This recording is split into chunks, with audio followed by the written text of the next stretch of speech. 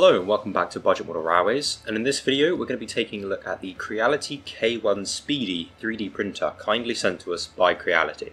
This printer is by far the fastest and most advanced 3D printer I've ever had the opportunity of using, and after using it for the past couple of months I'm really excited to share with you all of its features and just how fast it can truly print at a really good quality as well. So let's take a look. Starting off with the design, I much prefer the dark grey colour scheme that Creality has gone for here, and the difference on this printer is that the door is actually made of tempered glass, which just makes it feel a little bit more premium. The side panels are still acrylic, but again they look nicer with the darker grey, and you can still see the print going on the inside thanks to the nice bright LED strip that illuminates the print bed. The top of the printer also has a large acrylic panel, which can also be removed depending on what filament you're printing to get the optimal internal temperature. Removing the top panel also shows us the filament tube and the power wires going into the hot end, which are neatly stored away inside this cable chain. Finishing off the design features, the screen is situated in the bottom right corner of the 3D printer, and it's a nice large full colour 4-inch touchscreen display, which is really nice to see on a premium printer like this. The next thing to look at is how has Creality made this thing so fast? And that's done in a few ways. The first way is by adopting a Core XY design. Now there's plenty of other videos on YouTube explaining what Core XY is, but basically it's just the most efficient way of using a combination of belts, pulleys and idler wheels in order to move the nozzle fastest with the least force against the motors. The other thing that Creality has done is swapped out your average 32mm stepper motors for some giant 60mm stepper motors, resulting in twice the torque per axis. And the most important thing when it comes to speed that I always go on about in every single 3D printer review is the part cooling. And I've got to hand it to Creality on this one. They have done an absolutely unbeatable job at the part cooling. As well as having a nice large blower fan on the nozzle to directly cool the plastic coming straight out of the nozzle, they have placed a humongous blower fan on the side of the case here, which kicks out so much air over the printed part that it's cooling it down so unbelievably fast that you could basically print at 90-degree overhangs with no issue, because that is how fast it is cooling the parts. Well done, Creality. The only issue with it is the noise. Just listen to this.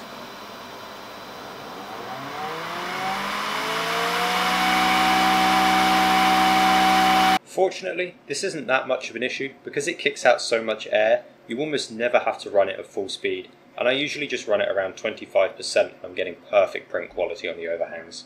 This leads us on to how noisy this printer is.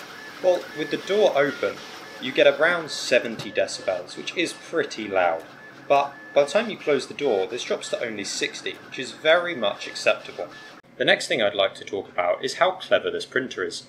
As well as having a filament runout sensor like almost every printer does this day, it uses a host of cameras and other sensors to use what it calls AI print detection. This basically monitors your print and sends notifications to your phone via the Creality app, or displays a message on the printer screen if it thinks something isn't right. Now this can include anything from running out of filament. It also won't start a print if it detects that something is on the bed, like a foreign object or a print that was on there last time that you've forgotten to take off. And it also checks the quality of your print, and if it sees something that isn't quite right, like your printer making spaghetti, it will again pause the print and notify you, which is a really clever feature to have and definitely stops you from wasting time and filament. Bed levelling is also incredibly smart on this 3D printer and requires no user intervention, and unlike BL Touch, it actually works reliably.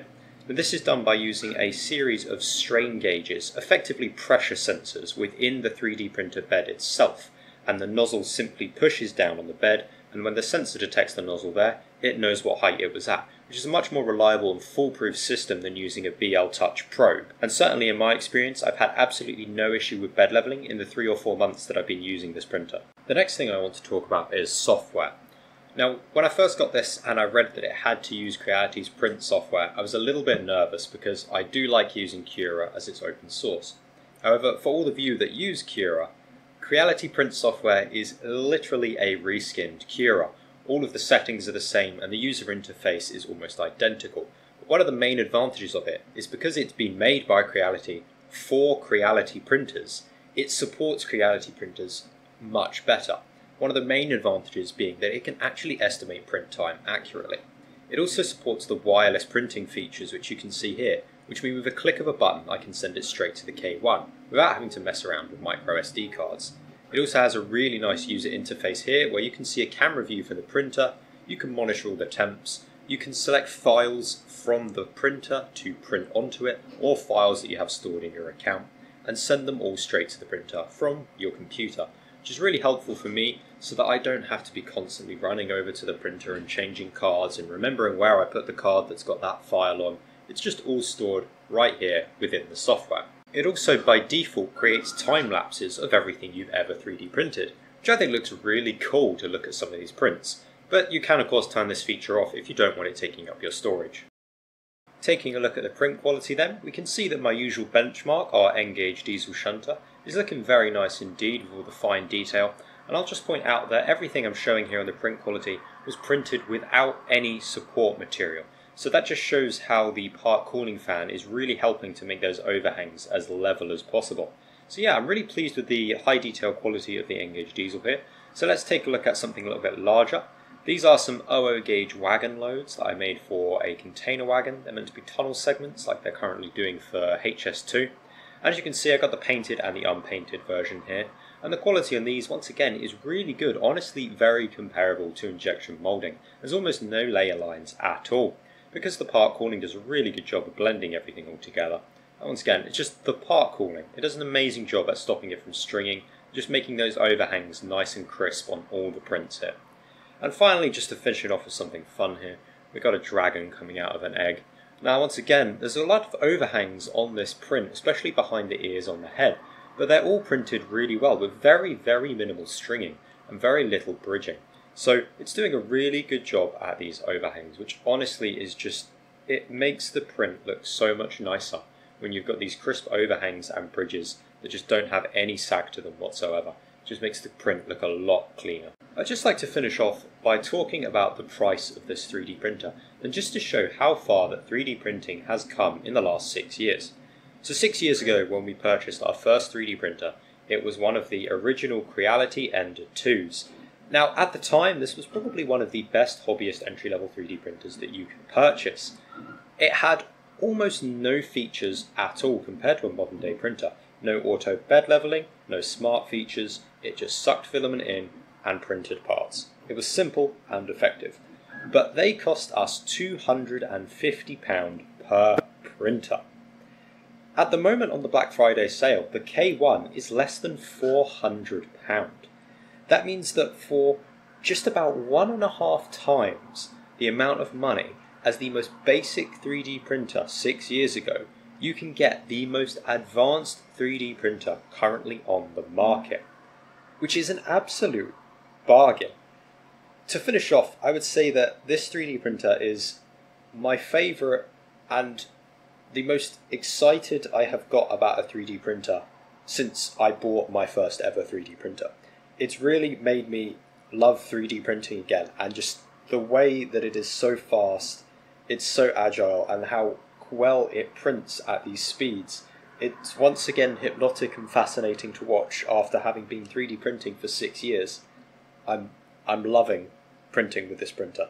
So I would fully recommend the K1 to absolutely anyone, even all the way down to the entry level, never bought a 3D printer before, simply just because of how simple it is to use. You really can just plug it in, load up Creality software and print, and you're going to come out with high quality prints every single time. I've never had this printer jam up on me. I've never had it fail a print.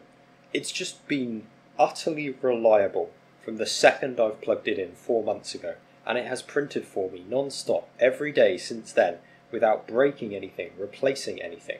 It has just been running fantastically. So thank you very much for watching this video. Please check out our link in the description from where you can purchase this video, and do let us know if there's anything else you would like us to review in the future. Thank you very much for watching. This has been Budget Model Railways.